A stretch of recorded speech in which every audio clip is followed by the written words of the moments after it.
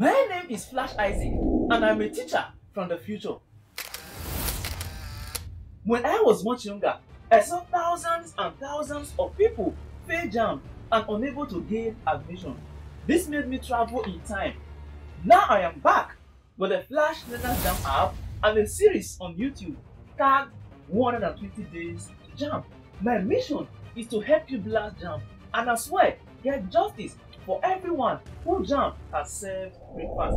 This is episode number 28 of the 120 Days to Jamb Mathematics with Flash Isaac. Ladies and gentlemen, welcome back to Change of Subject Formula. In the previous episode, we agreed that subject formula is a variable, usually at the left, that every other thing equates to. And rearranging the subject formula so that another variable becomes the subject is referred to as change of subject formula. Now, let's look at the first equation here. A is the subject formula. If I say make L subject formula, L, what do? You say that A is equals LB. When you are dealing with change of subject formula, there are things that will come to your mind. Whenever multiplication is joining division should come. When addition or subtraction like terms should come. When two fractions separated by equality sign cross multiplication should come.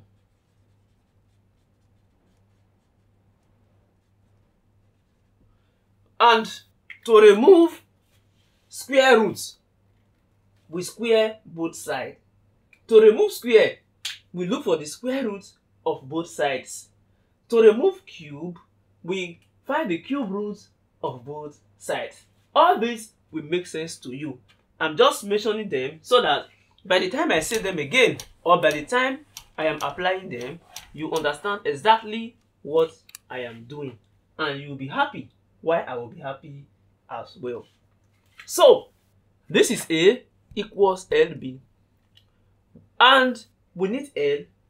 We need to do everything possible to make sure that L stays alone and it equals every other thing. What do? You look at this. What is separating L and B? Because we need L. The thing that is separating L and B is multiplication. And here I said that when multiplication is separating things, division should come to your mind. So, we can divide here by B. We divide here by B so that A divided by B remains A over B to be equals LB divided by B. So B divided by B is 1. We are left with L. So this is equals L. If A over B is equals L, it simply means that L is equals A over B. So L is the subject formula. If we are making B subject formula from A is equals LB, multiplication is what is dividing them or what is separating them. We simply divide both sides by L so that A over L is equals L divided by L is 1. B remains. Similarly, B is equals A over L. We've changed the subject formula from A to B, and here we've changed the subject formula from A to L. Let's see the next one. A is equals pi arrow squared. If A is equals pi r squared, and let's make r subject formula. Now you see that this is equality sign. We have just one here, one value here, like together. What is separating them is multiplication. We'll have to divide both sides by pi first. We start small, clearing the road until we get what we want.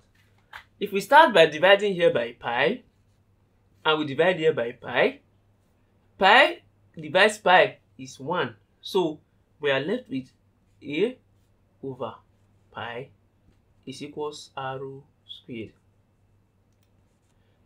If a over pi is equals r squared, it means that r squared is a over pi. Equality or equations are different from inequality. For equations, if a is equals b, it means that b is also equals a. However, for inequality, if a is greater than b, it does not mean that b is greater than a. Instead, b is lesser than a. When you reverse the order of operation in inequality, then the sign will reverse as well. Don't worry, we'll get to that soon. Here, r squared is equals a over pi. Nobody is asking us to make r squared the subject formula. We are only told to make r the subject formula. So, what do you do? This is squared. And I told you that to remove squared, you must square root both sides of the equation. That is the law. And to remove square root, you must square both sides. So, to remove this square, you don't need to think. Just square root. Do you know why we do that? If I have square root of r squared, this is the same thing as r squared raised to the power of 1 over 2. Square root means raised to the power of 1 over 2. Cube root means raised to the power of 1 over 3. So, if this is r squared square root, and square root is raised to the power of 1 over 2, it means that this is r squared raised to the power of r squared times 1 over 2. This is r, 2 times 1 is 2, so 2 over 2, this is equals r. You will see that square and square root will neutralize, leaving the single value behind. I hope with these few points of mine, you agree with me that to remove square, we square root both sides. And for an equation to be balanced, anything you do to the right hand side, you should do it to the left hand side. Otherwise, you will get a wrong answer. If a is equals 2, then 2a is not equals 2. But if a is equals 2, and you decide to multiply a by 2, then 2a should be equals 2 times 2, 4. In that case, you've balanced the equation once again. So for here, square root cancels square. We are left with r to be equal to the square root of a over pi. You can choose to leave this like this, or you do something like this. From the law of surds, this is root a all over root pi. They are the same anyhow you choose to do that. Now let's see the next one. If f is equals ma,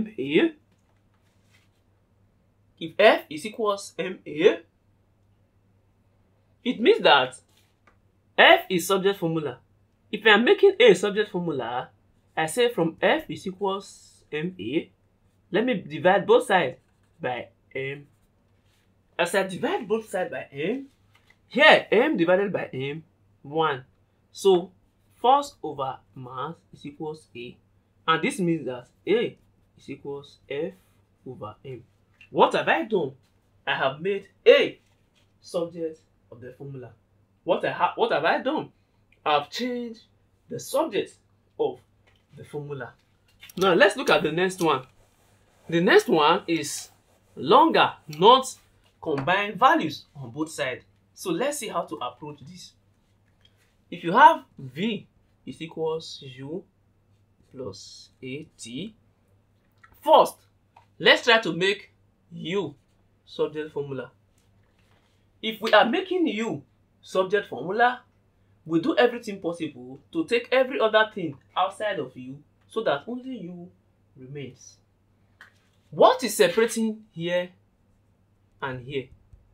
Plus. And I said that anytime plus is separating two variables, what should come to your mind is collecting like terms.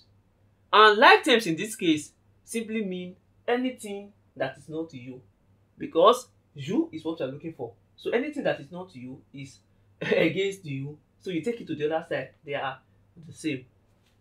Now look at this. We have v, we have u, and we have at. At is a combined variable, combined value. Anytime two values are combined, you move them together. You can't just remove one. No. The only thing you can do to remove one from a multiplied value or combined value is dividing. Apart from division, you cannot just pick a and remove like that. Why am I saying this? If we are collecting like terms, here is v plus uat, everything we have to move this way.